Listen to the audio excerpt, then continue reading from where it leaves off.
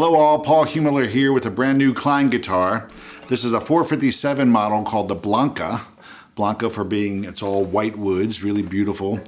Steve Kaufman is the maker of Klein guitars. Steve Klein is the designer and of course made them for Joni Mitchell, Michael Hedges, and many people in the past. But these days Steve Kaufman is the builder who actually makes them for Steve. And this is a 457, which is of course a nice big body, big boom and bass here. I kept playing a bunch of Gary Davis on this guitar. It just sounds nice. This is an Engelmann Spruce on the top, a really nice piece. It's English Sycamore on the back. Really gorgeous, looks like flame maple, but it's actually sycamore. And then it's framed out with hollywood, so this nice holly, which has very little grain. So you've got the figure here and a very plain binding, which looks great. It's all wood and looks very natural. And then with the black purfling lines, it gives it a very nice sort of black and white aesthetic, which I really like. And of course, black and white on the rosette as well.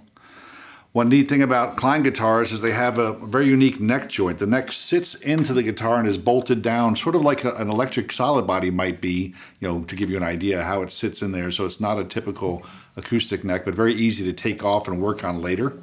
In addition, they all come with a trap door in the bottom here, which is very practical. So if you need to get inside to install a pickup or repair something, or I imagine at the end of building the guitars, they get in there and do some final voicing, shaving some braces just to really tweak the tone.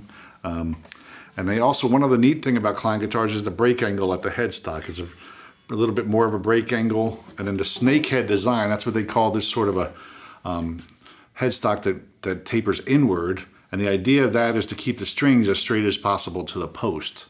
And that prevents the strings from catching up in the nut slot when they come in and spread out.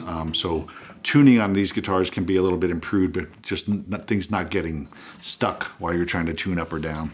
And this guitar, speaking of tunings, will handle just about anything. It's big enough to go down to low C, really nice. I'm gonna play it in drop D for you today.